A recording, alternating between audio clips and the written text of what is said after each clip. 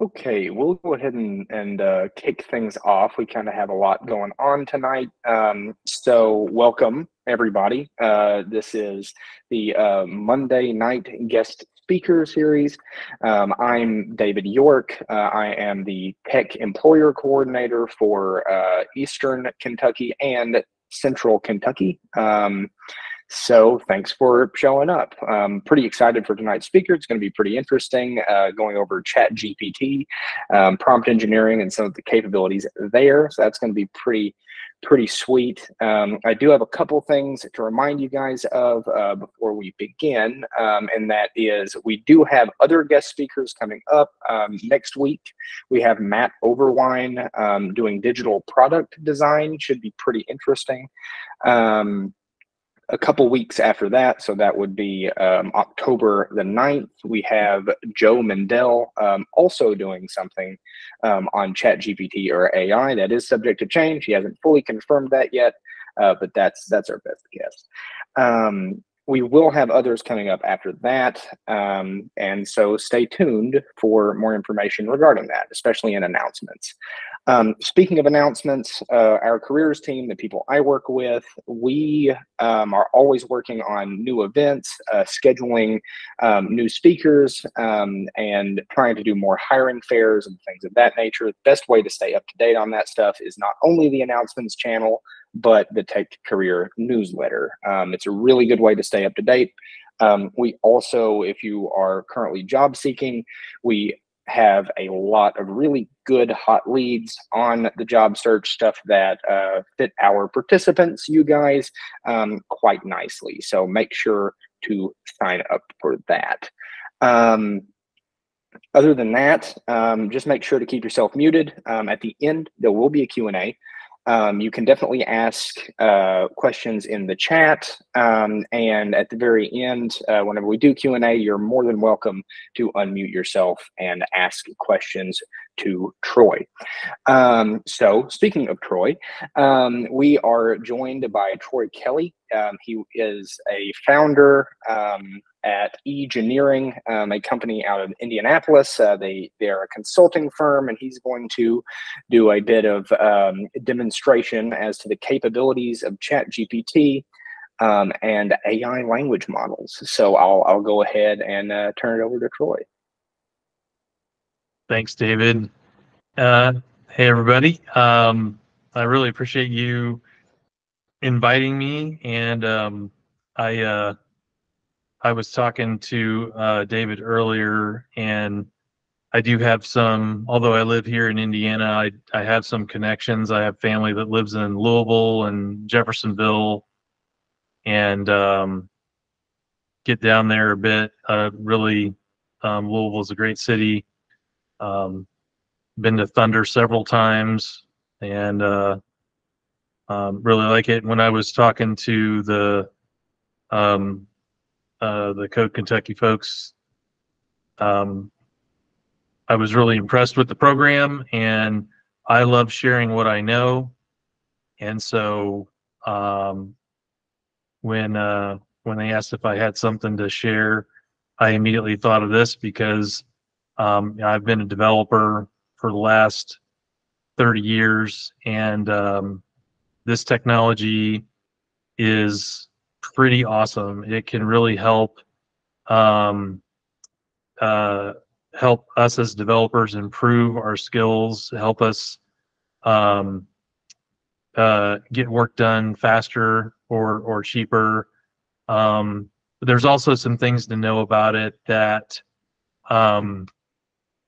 that can to be aware of, things that can get you in a little bit of trouble or produce results that that are not the best. So with that, the topic really here is ChatGPT. If you're not familiar with that, ChatGPT is what's called a large language model, and it would be an entirely separate talk to talk about how all that works.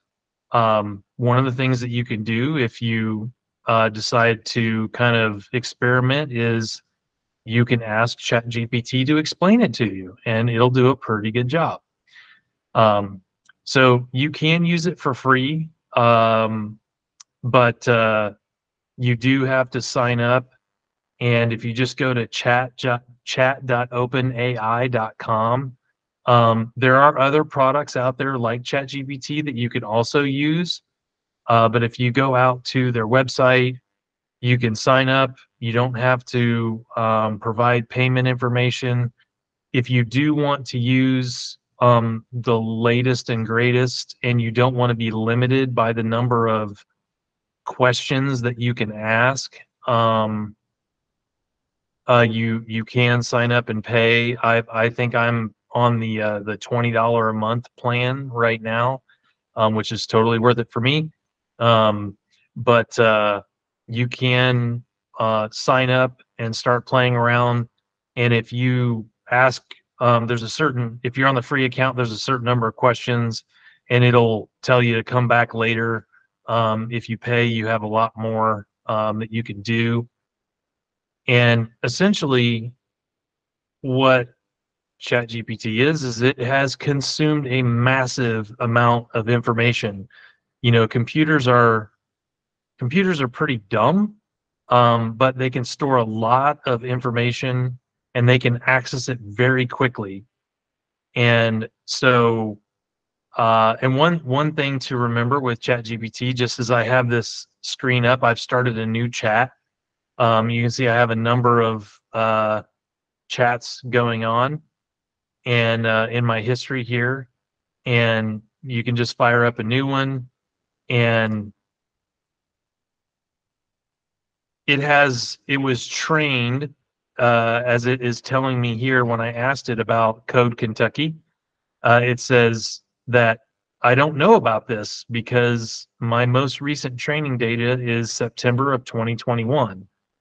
So that's one thing to be aware of right away, is that certain things that happened after September of 2021, it won't know about. Okay. And so when you ask a question, basically what it is doing is it's going against this huge database of information that it has absorbed on the internet, and it is giving you a sequence of words that match what it has found. Okay. And it does seem to be very intelligent, right? But it's really, in a way, it's kind of parroting back to you the things that it's learned, and it um, it can make mistakes, it can misinterpret the data, um, and it can be flat out wrong. And sometimes it'll even make stuff up. They call those hallucinations. And so really, you know, when I'm in a session with ChatGPT, a lot of times just for fun, I'll pretend like it's, you know, human, and it's not, right? So it will respond in ways that we are familiar with in conversation to make it seem like it is, you know, alive. But if you explore how this actually works, it is really just a collection of algorithms and being able to relate and find data that's related, and display that in a way that looks very intelligent. Um, so just a few things right off the bat to know is that it does have a certain point in time, you know, this September 2021 date. So newer things it's not going to know as much about. They are incorporating some things into the model, which is kind of its memory. But you have to be careful if you're talking about things that are after that date. Um, and the other thing is that the organization that developed ChatGPT, when you're in chat mode like this, you want to be very careful not to submit confidential information. if you go through and you read the privacy statements, they can actually use your information to kind of tweak ChatGPT. So there was a big news blow up a few months ago where somebody from some corporation fed a bunch of information to ChatGPT, and that was discovered, and um, that was not good, right? So there are ways. So if any of you've learned about using APIs or application programming interfaces, you can programmatically access the technology behind ChatGPT through an API. And if you do it that way, the current privacy statement says that they don't save your information. Okay. Well, they encrypt it and they save it for 30 days for legal purposes, but they don't put it into the model. So there's not there's they claim there's no chance that somebody could ask a question about something that you submitted personal data, company data through the API that would appear in the output. But if you do it through ChatGPT, this interface here, the chat interface, it can appear in other conversations. So be very mindful of that. If you're dealing with sensitive information, you want to avoid that in the chat interface. Okay. Um, so we're just going to dive right in here, and I've done a similar version of this. We had a high school student in here a few weeks ago, and we have a room here at the office that is called the cart room. It's a game room, and we have people that pop in there over lunch or when they're taking a break in the afternoon, and they like to play Mario Kart. And this particular high school student was uh, very knowledgeable about Mario Kart. And so when I was talking to him about ChatGPT, I said, hey, why don't we see if we can create something with ChatGPT around Mario Kart? So let's just start and ask, and let's just say, what do you know about Mario Kart?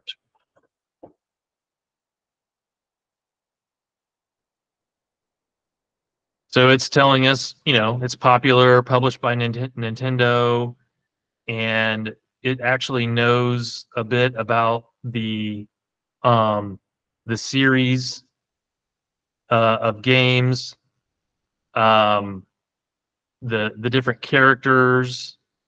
You know, for those of you that have played, I'm guessing there's a percentage of you that have played Mario Kart, but it's a racing game, right? And it has different courses. You can pick different characters and different vehicles, and yeah, and you can race. And there are multiple versions of this, but you can see that ChatGPT knows quite a bit about this. Even this, the last one, Mario Kart 8 Deluxe, I'm guessing that maybe came out before September of 2021, but it's possible that the model's been updated with a bit of more information about that. So I guess the first thing is here that it can be very useful just for learning about different things. It knows a lot about a lot of things, but as I mentioned before, you want to be skeptical, right? You want to be you want to think critically about the information that it's giving you. Like this information that it's giving me about Mario Kart, this is pretty safe, right? Like if it's wrong about some of this, okay, I might be embarrassed if I'm in an argument and I say, hey, the latest game is Mario Kart 8 Deluxe, and I'm proven wrong. Okay, well, big deal. If I'm asking health advice, which I don't recommend, um, and it gives me wrong information, that could be bad, right? So it's always really helpful to think about like the context and what is the topic that you're talking about, and always be mindful that you could get some incorrect information. Okay. But there are some things that are generally really safe. Um, and and some of those are generating code. Now, whenever something generates code for you, you always want to,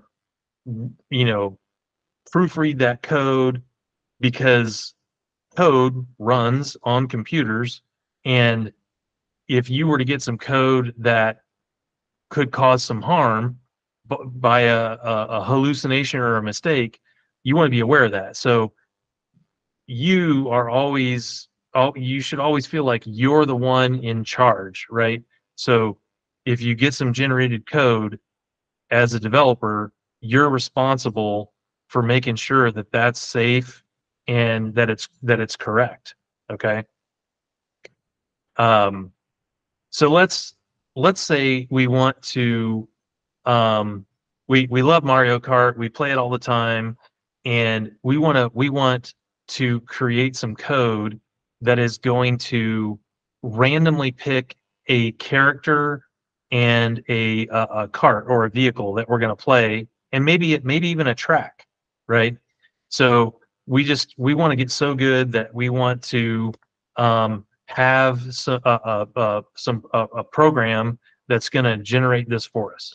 So let's go and let's say, uh, let's see if we have a particular version. Let's just go with this. I'm going to write a Java program that will generate a random uh, character, cart, and track for. And so this is a good example. I'm not saying that, again, for Mario Kart, one of the things that ChatGPT does is it tracks it. Each chat is a session, and to a certain extent, okay, there are limits. To a certain extent, it remembers what you've talked about already. Okay. Um, well, actually, let's not go that far because I don't want to generate too much code. So um, I want to image.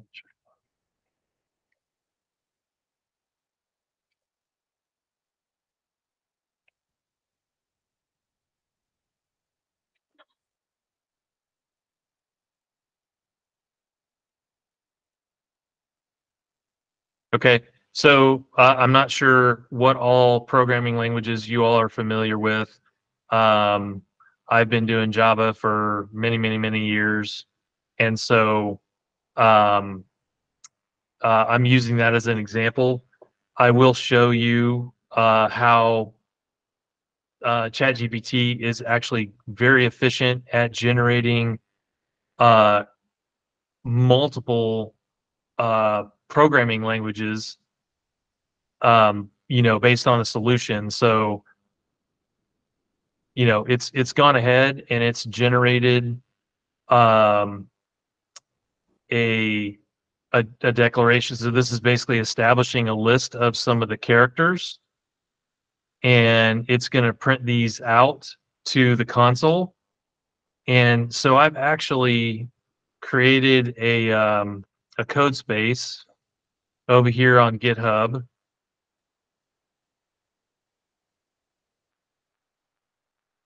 And this is kind of if any of you have ever used Visual Studio Code, this is a completely online version of the editor. And this is just a quick way for me to execute, the code here. And I've got a Hello World application right now. And as soon as this comes up here, I can run this.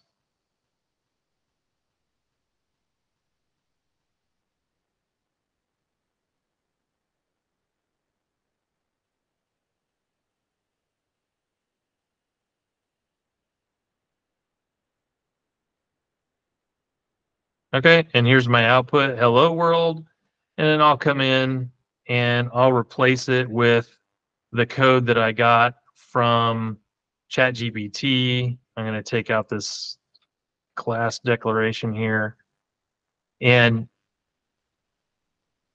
then I can save and I can run this, and I get a list of characters. Okay. So, and again, one thing about doing programming with ChatGPT, especially if you're a student and you're learning, is I would really recommend that you avoid having it do work for you that where you don't understand what you know what the output is, right? So a lot of people I think are maybe experimenting with this.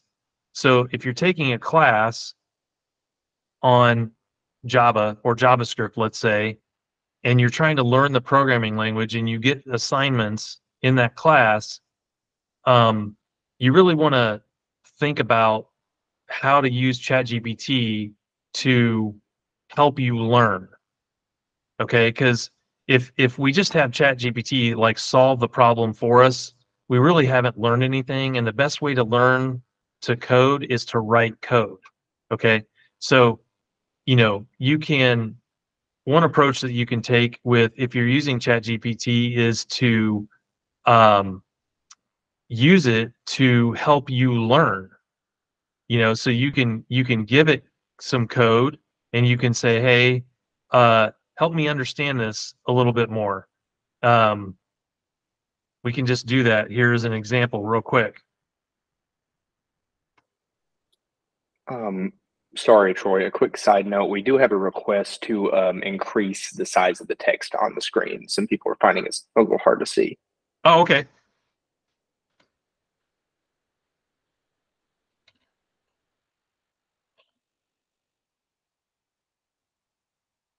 Now, is that on this screen? Does anybody with thumbs up want to see this get bigger here?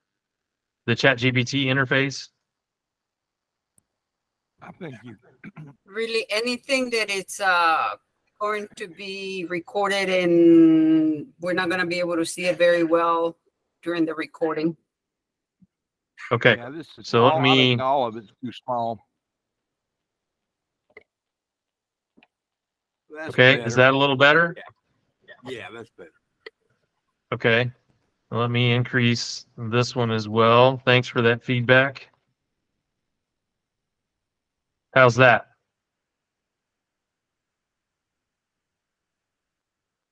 One more increment. Okay. Yeah, that's better.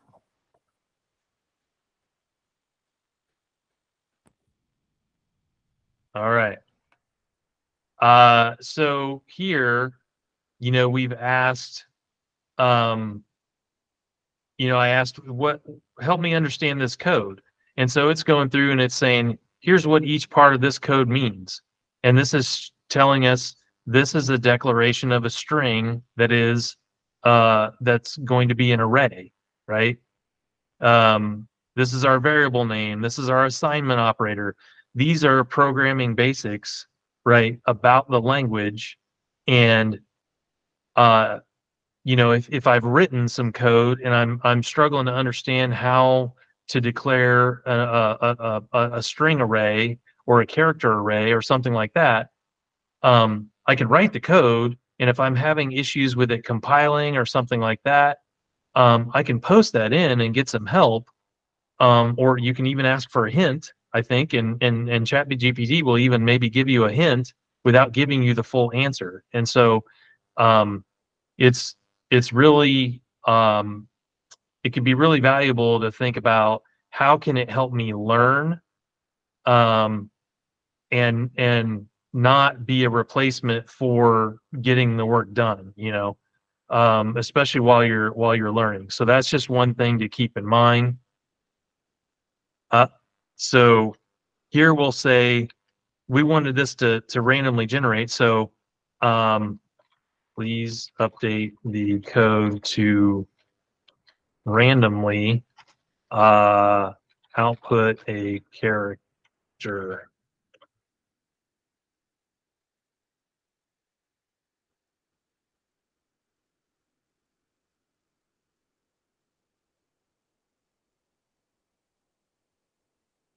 And this is another piece. So if you're working with some code, particularly like this, where you're working with code that's in a single file, you know, a lot of times ChatGPT will just give you a little snippet. But if you ask it to regenerate the code by adding a feature, it will give you the full code again. And that makes it easy if you're doing something like a demo or you're just experimenting, to where you can come through and you can just copy the full, bit of code again. So I can pull this in, and then now I can come in and I can just kind of completely replace this. I'm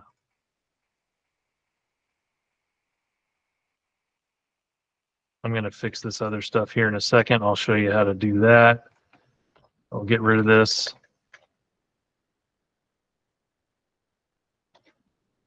And now if we run it, nope, we got to do an import.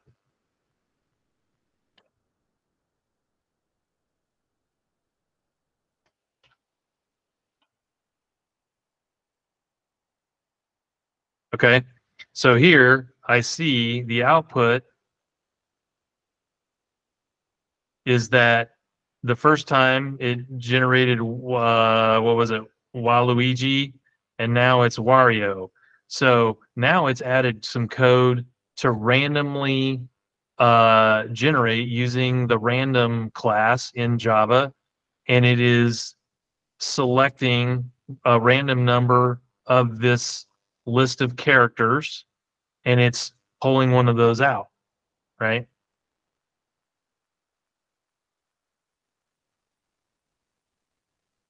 And then I can say, now I want to add a list of vehicles and generate a random selection. Please give me the full listing of the code that includes this and the.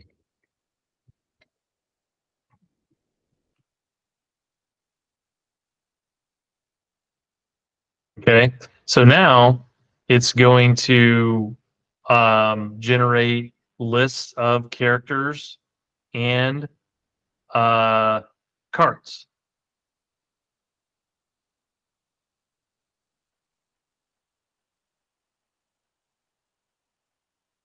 Okay, and that doesn't all fit on the screen, but basically it's using essentially the same code. Now, based on what we learned, we probably could have written this up ourselves because it follows a very similar pattern here. And I've called my class in this case cart demo, and I can say that please change the name of the class to cart demo.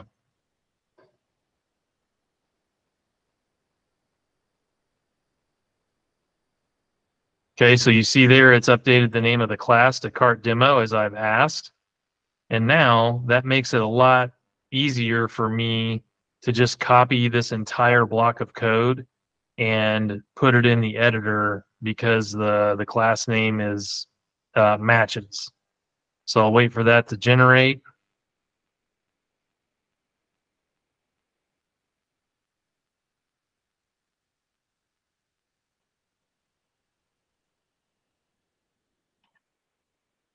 Now I have my new code, and I see in here that I've got these vehicles, I've got the characters, and I was able to just paste that all in, save, and run it. And now I've got a character and a vehicle. But when I was talking to this very informed high school student a few weeks ago.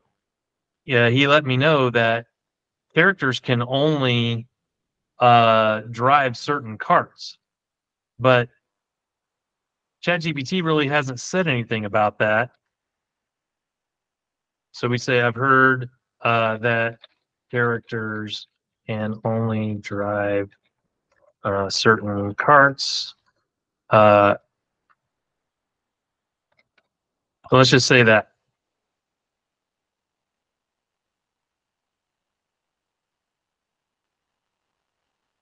Aha, okay.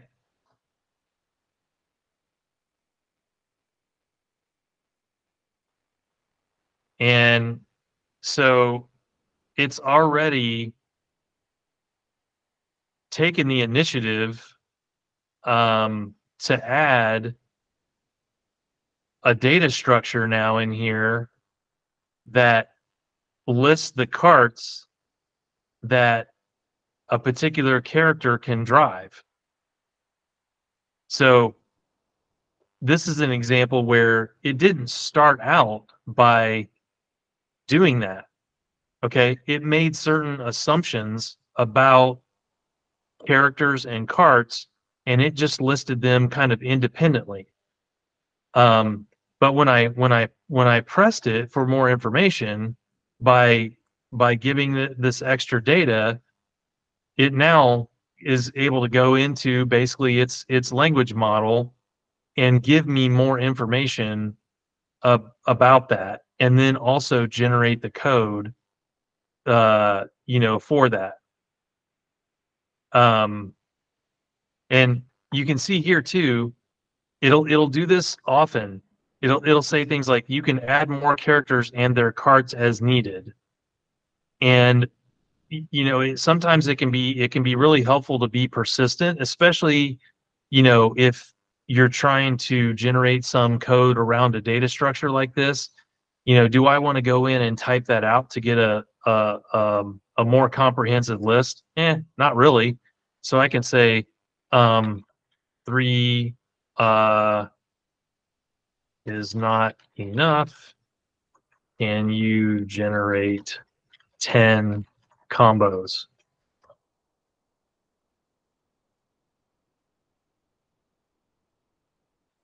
So it knew enough when I just said, hey, generate 10 combos. It knew enough to be able to translate that to, I want 10 data combinations. And so now it's going through and it's giving me 10. So a lot of times, just remember that there are servers, in the cloud that are providing this service, and the authors of ChatGPT are trying to use those resources very efficiently. And so a lot of times when you ask for ChatGPT to generate some code, it'll give you part of a solution, and it may even say, this is a good start. You can fill this in, and all you have to do is say, no, I want you to do more of the work. And very often it will do that.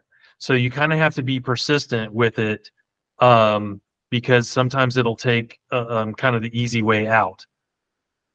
So now we look at this and we have these different combinations. We have the characters with the carts that they can drive. We'll copy this, come back here, paste it, and then if we run this, I've got Donkey Kong and wildlife for my carts.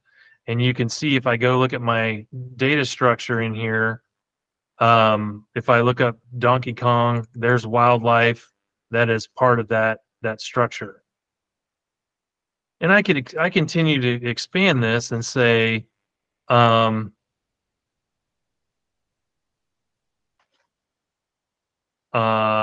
a randomly generated track.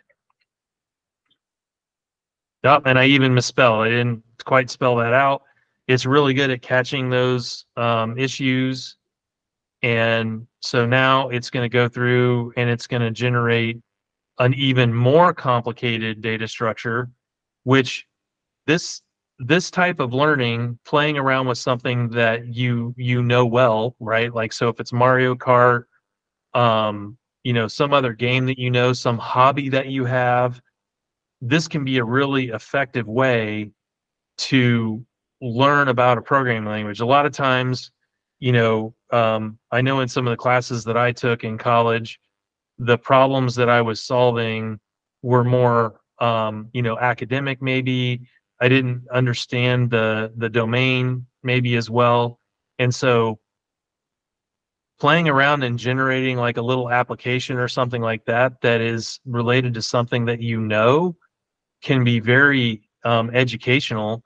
And ChatGPT knows a lot about a lot of things. So I like to do woodworking, for example. Um, I could generate an application that uh,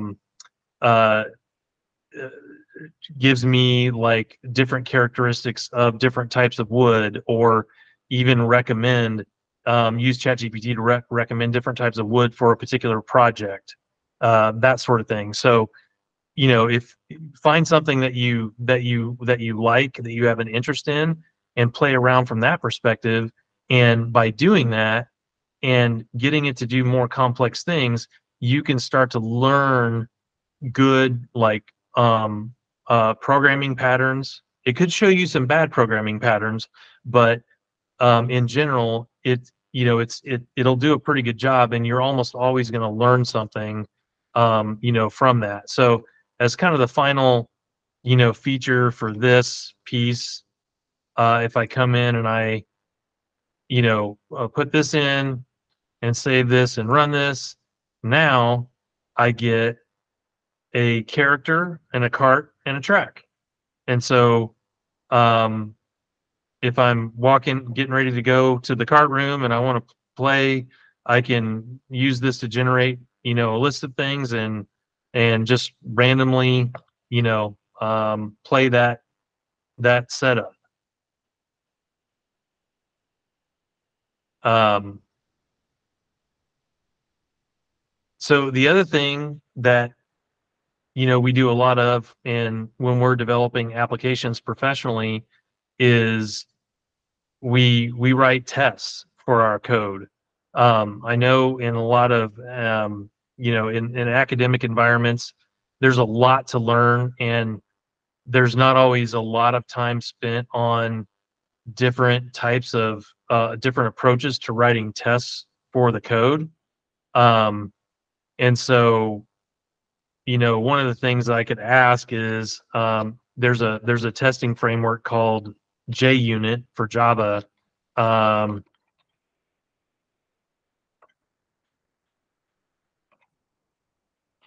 and I can ask for it to create a test for me. And this is actually valuable. One of the things that it starts out with is it says that it needs to refactor uh, the class so that it's testable. And in Java, that means you really need to have methods on a class to be able to test it most of the time. And so it's regenerated the code, which again can be very valuable if whatever programming language you're using, there's almost always there's going to be a test framework that you can use to test the code. And taking some code that you've written and then asking for some advice on how to appropriately test that can lead to some really valuable discoveries. And so in this case, one of the things is, well, in order to make this code testable, I need to kind of refactor or, reorganize the code in this class so that it's testable. And that alone just understanding, you know, an approach to doing that and looking at how it transforms the class into something that's testable can be really valuable in itself. And you can kind of see here what it's done is it's generated these methods. That's what we call them in Java, kind of like functions in JavaScript. You know, that almost all languages have this concept, and it allows us to call these, you know, independently to get, you know, the character and the cart for the character and the track. And here we can see that because these are all standalone, in order to get a cart for a character, I have to actually send it the character. And I'm not going to incorporate this in and run it and everything at this point, just because I want to show, you know, kind of what it can do. And so it knows enough about this JUnit test framework to generate a test class that comes in and generates, it came up with 3 different test cases for this class, right? So if I say I want to generate a random character, it should give me a result back. That's what this one is testing for. If I have the character of Mario and I pass in that character, that I should also get a cart back, right? Because I know that that's in my database of characters, and I should get a track back. And so this is just, again, the very beginnings of writing proper tests. But this, if you haven't written tests before, gives you a really great head start on kind of understanding it. And again, you can come back and you can ask ChatGPT to explain some of this code to you, and it'll do a pretty good job. It may even point you to some documentation that's out there on the web to help you learn it a little bit better. You know, there's always the option if you're using, you know, an IDE like VS Code, you know, you can come in and you can actually debug, you know, the code and take a look at things. So here, you know, I'm looking at these different variables here, and if I step over this, I can start to see this data structure is, you know, being populated. And so learning a debugger is an extremely valuable tool if you're going to develop professionally. And you know, so being able to step through your code in a development environment can be super valuable. So we'll get to some questions here. I want to make sure we leave plenty of time for that. But just to kind of recap here, you know, we picked something we were interested in. We had ChatGPT kind of teach us about that and help us understand what it knows about a topic. So in this case, Mario Kart. And then we just started asking questions. We started asking for it to generate code to help us maybe understand code, to generate some tests. And another really great feature is translation.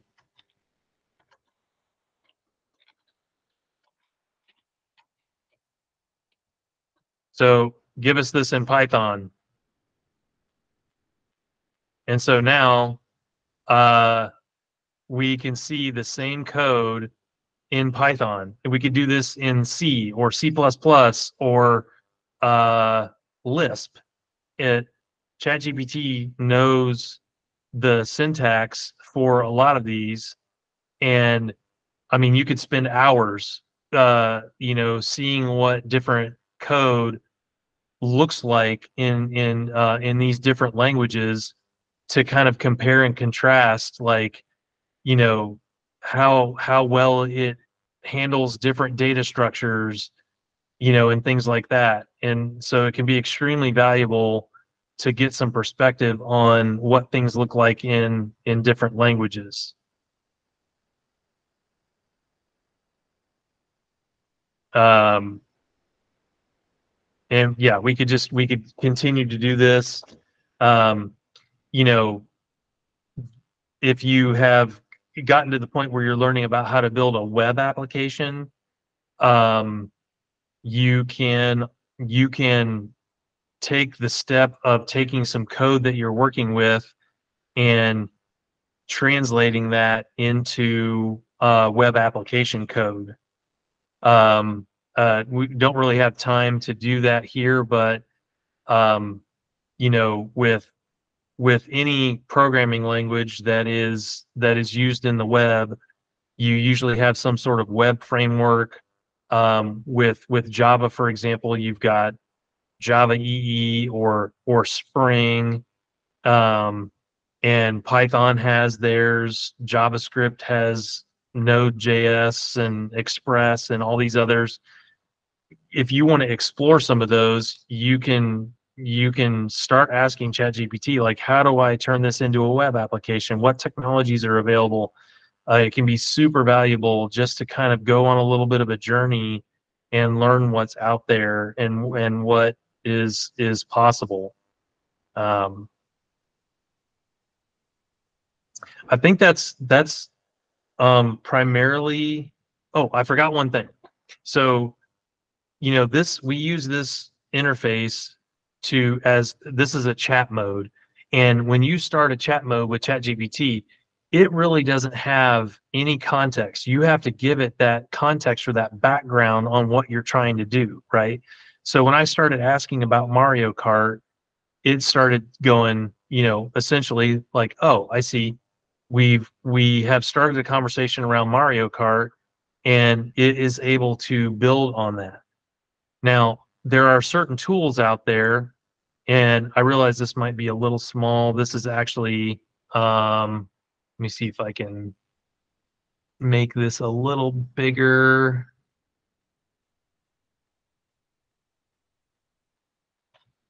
Okay, here we go. I realize this might be a little small. It's not super important to see all the details here. But there are tools out there. So this one's called Cursor, and there's GitHub Copilot. What they've done is they've actually embedded ChatGPT into the IDE, and basically what it does is it goes through and the context that it's building is it goes in and it reads all of your code, okay?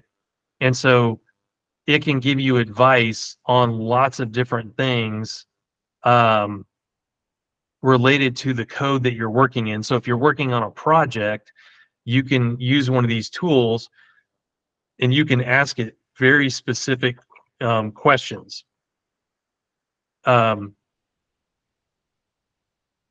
So for example, you know, you can see over here a little bit, it might be a little small, but I gave it an error that I got. This arrays cannot be resolved. And it basically came back and said, hey, you need to put an import in for arrays. Otherwise, Java doesn't know about it. And so I just wanted to mention that briefly because GitHub Copilot, things like Cursor here, they are optimized and incorporated into the development environments, and they provide a much better, they can provide a better experience than just using the chat. So that's really, I know that was a pretty quick tour. Hopefully you've got some, you have some ideas, some things that you might want to try. You have an idea of some of the capabilities in terms of helping you learn. Let's open it up for questions. What kind of questions do you have?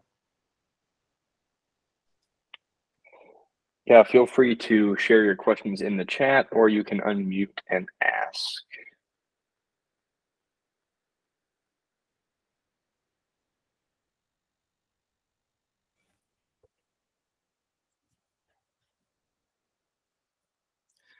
I have a question on what's the best chat to use. I use OpenAI right now. I don't pay for it, so I just use the free. If if I'm using chat 3, am I still okay if I can't upgrade the chat 4? Yeah, you know, I don't have a lot of information on that. But chat 3 is still very good. Chat GPT 4, for example, there's different versions. I think there's a 3.5 turbo and there's a 4. One of the differences is that some of the more recent ones, they can retain more memory about your conversation. So Gotcha. with 3, for example, if you have a really long conversation, eventually it's going to start forgetting things that occurred earlier in the conversation. Because like I said earlier, like computers are kind of dumb sometimes, and so what has to happen is either all of the conversation that you've had so far, or a summary of that, gets stored in memory, and the different GPT products can store different amounts of memory, and so at some point they start to forget.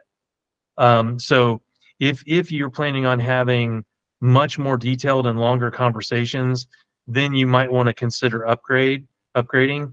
But I would say unless you kind of hit a wall or something that's not working for you, I would say you can probably just stick with the free things. And I'm sure there's some pretty decent summaries that talk about what the different versions, what other capabilities they have. That might be a good thing to research, or you can even ask ChatGPT if you want to interact with 4. It probably can give you some notes there. But yeah, great question. But I would say start with the free stuff, see if you hit limits, or if you're not satisfied, and then maybe explore from there. Okay. Yeah, the OpenAI seems like it's been collecting since I started all the conversations. The only thing it will do occasionally is if you go too long, it'll ask you for a different subject. I've had that happen to a couple times, and it's like, Yeah. It politely cuts you off. Yeah. But as far as my need, to me, it's like having a tutor right next to you with 140 IQ who can answer questions within a matter of seconds and doesn't get aggravated if you ask the same question 3 or 4 times to get to actually understand it. So to me, it seems like it's working perfectly fine because I'm able to put code in there and say, explain to me step by step, and then I'll go step by step, and I'll say, well, what does this one mean? And so I finally figured out how to do that after probably spending about 4 or 5 hours using it as a tutoring for tutoring help. And I'm at a point now where I feel like I'm able to successfully use it to be able to get answers and to speed the process of learning. So it's kind of changed the way I've learned. I'm older, so it's like back in the day, you remember calling a phone for homework, where they had a homework hotline. So that's how old I am. I remember having to call a few times, like, hey, I have this problem. So this is, to me, is like, I couldn't imagine if a 10-year-old learns this. I mean, I wish we had this when I was a teenager. It would be a lot more useful. Yeah. Well, and one recommendation is for each new topic, start a new chat, because what you don't want to do is you don't want to talk about lots of different things in a single chat, because each one of those is a session, and each one of those sessions has a limit. So you can see, like, I've got lots of different sessions here, and so anytime I want to start talking about something, I'll fire up a new session, and then I'll actually open up with a message, something like that says, here's what I want to talk about, here's what I want to accomplish, and that sort of thing. And that sort of sets the stage for the conversation, and you get a lot more out of it that way. Okay. And you also said that the more you search, the more it kind of figures out. The more questions you ask, it kind of knows how to answer your question. I'm trying to ask the question, if that makes sense. It starts to become more customized to learning how you're asking questions. It kind of learns how your questioning is, per se. But I might articulate that. So. Yep. Yeah. So if you go from talking about cart to talking about monkeys, it's going to start kind of getting a little, it won't get confused, but you're taking up memory on two different topics, and so it's going to be a little bit more limited. Gotcha. All right, thank you. Sure.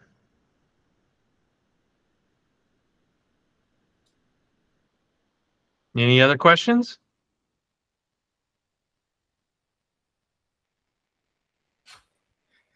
You know, I still have an open question for you. Sure. I understand the part you asked two different questions, because I've actually done that and actually had to say to OpenAI, no, I'm not talking about what we just talked about. I'm talking about this. And I'll say, oh, okay, I know. What I meant was when you start asking questions, does it customize itself to start to get familiar with how you're asking questions? So if I was to ask different styles of questions, and would evolve to be able to answer questions slightly more to adapting the way that I would ask questions? Are we there yet where it's like it kind of knows, like, once you ask a question 40 times on 10 different subjects, it kind of has an idea of like, it go ahead and answer certain questions before you asked it, because in the previous past you done asked that question after another question, is what I'm saying? Yeah, I mean, there might be within a particular session, there might be a little of that, but each session is independent, so it doesn't learn things across sessions about you as far as that goes, really. You know, there's the whole, if you want to research a little bit more, there's this whole topic called prompt engineering, and that is how to ask questions most effectively to ChatGPT. So if you do a little bit of research on that, like, it's definitely an art in how you ask questions. And I think the perspective that is that you probably want to have, at least right now, is to learn how to phrase questions more effectively, because it's just not that smart yet to be able to do some of that. And the more that you ask questions that it is trained to understand, the better results you're going to get. Okay. Yeah, I've watched videos like that where it shows you how to precisely ask the question to get a better response back. And I found that to be helpful on asking questions, where I'm able to shorten my question to get more precise answer, as opposed to not putting in the question correctly. Right. So I figured that part out. And it seems like that's improved, made it a lot easier, because you're not trying to figure out, how am I going to ask this question? You almost become a question artist. That's exactly that. You've just described prompt engineering. It's question artist. Yeah, that's exactly what it is. I almost feel like OpenAI isn't a calculator, it's a word calculator, if that makes sense. So I kind of look at it as a word calculator, if that makes sense to you, as opposed to just a calculator. Sure, yeah. We got another question? I will say really quick, we are at time, but Julie, if you have a question, go ahead and ask it, if you're okay with hanging around a minute, Troy. Oh, absolutely, yeah. I'll let y'all finish. Thank you so much. Sure. You're fine, James. Hi. I was just curious. You mentioned earlier that ChatGPT has the ability to actually make up an answer, essentially basically lying to you. Is it adaptive enough to auto-correct itself, like kind of learn information and then get back onto a proper track for accurate information? Or does it continue along in the same vein? No, it can. And I was actually looking for an example in my history, but I'll just talk about it real quick. So basically what it does is it follows the most well-known paths of information. And so, for example, somebody here at work they were trying to change their brakes out. And, you know, if you're basically the way that brake pads work is there's a piston in your on your brakes usually, and it pushes the pads against a rotor. And when you're changing out your brake pads, okay, you take the wheel off and you take these pads off, and this piston is usually sticking out. And on most cars, you use a clamp and you push that piston in so that you can put the new pads on. And somebody here found out the hard way that the piston doesn't push in, it screws in. And so I thought, hey, this is a great thing to ask ChatGPT about. And I said, hey, for this model and make of car, how do I retract the piston on this in this brake unit? And it came back and said, you put a clamp on it and you push it back. And I said, now wait a minute. I thought that for this particular year, you're supposed to turn the piston to retract it. And it immediately came back and said, oh, I'm sorry, you are correct. For this particular make and model, you do have to turn it in. And so that's a perfect example of, you know, probably the most common procedure for a Honda, let's say, would be to push the piston in. But for that particular year and make, it was different. And so ChatGPT had tons of information on Hondas that was the answer, and it went down that path. Okay, so that's how you can kind of think of it. If you if you find something that is incorrect, just one of the ways to start with that is to say, that's actually not correct. I believe that there's another solution or that there's a different answer. It will go down a different path and it may provide you with more valuable info. And it'll do that when you're writing code as well. I've had it generate code that doesn't compile or that uses references to libraries incorrectly or something like that. And if a lot of times, if you just tell it that it's wrong by posting an error or something in there, it'll correct itself. So if you bring up something that causes it to correct itself, it can stay on that path, but it's not always guaranteed. Okay, so it goes back to more of trying to be the prompt engineering in terms of finding a better question to ask it. Exactly. And then it'll recorrect. Okay. Yes. Thank you. Yep. Great question. Okay, we are a little bit over time. Troy, are you still good to answer one last question, or do you need to head out? No, I'm fine. I saw that somebody put something in chat there. Yeah, sure did. So Sky was asking, is there any difference between ChatGPT and Google's Bard? Yeah, I mean, they're just different implementations of similar, technologies. There are lots of examples. If you go out and you search, there's like, you can find Python code that will take one question and it'll send it to these different platforms and see what kind of answer that you get. I'm not at the level where I could tell you the real advantages and disadvantages of each, but Bard is kind of Google's implementation, right? It's their proprietary code that is attempting to do the same thing, and it's going to be better at some things, than others. And there's probably some good information out there on that. That'd be a great thing to research. It'd be to go out there. I'm sure people have written some really good articles on different kind of use cases or problems that may work well with one versus the other.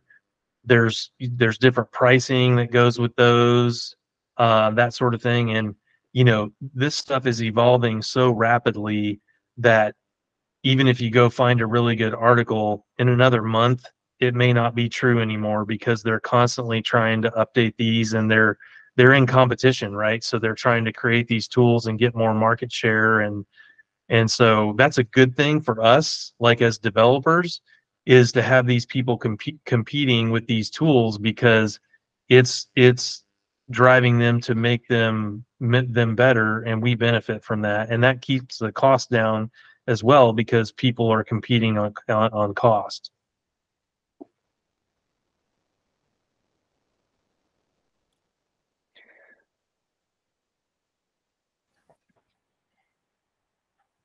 Troy, could Okay, I ask you some so questions? Sorry, David.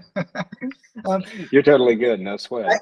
I keep hearing a lot of things about jobs requiring people to learn AI. And I'm at the point now that I'm kind of believe that maybe right now AI is not going to replace human jobs yet, but humans that know how to use AI will replace humans who don't know how to use AI.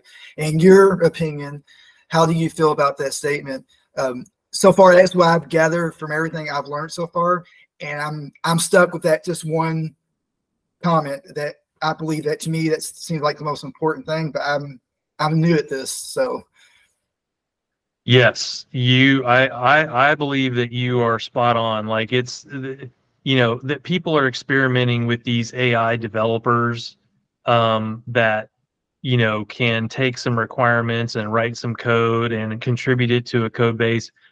Those are very rudimentary. There's way too much going on in a real production application, and we're a ways away from that being effective. But my thought is that the most effective people right now who absolutely should be considering this technology are the people that are experienced, because you know, with the experience that I have, like I have a really good idea of what to ask for. Like if I'm building a production application, there's a whole list of things that I can ask ChatGPT to generate for me to that makes sense for a real production application, right? And so in general though, I do think that um that developers, support engineers, like there's a whole class of occupations that if we're not looking for ways to supplement our work with this technology, we'll fall behind. And honestly, right, like from the perspective, like I don't like writing a lot of like boilerplate code or a lot of, you know, like sitting down and hacking out like all the Mario Kart characters. That's no fun. Um, so finding ways for technology like this to help us do the things that don't require a lot of brain work or design can be super helpful. It can save us a lot of time. It can help us debug issues. It really is an accelerator, but it's in my view, I feel pretty strongly that it's not a replacement, and it won't be for a while because we're solving complex problems, and it's more than what these systems can currently handle. They can help, but not replace. Okay, thank you.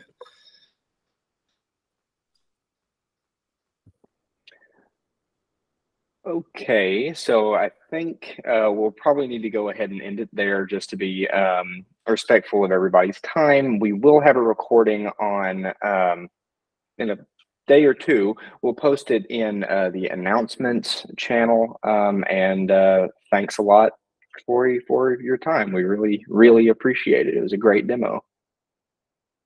Absolutely, I really appreciate the opportunity to do it, and hopefully you walk away with knowing something that you didn't before you got here. And I hope it's helpful for you, and just really appreciate it.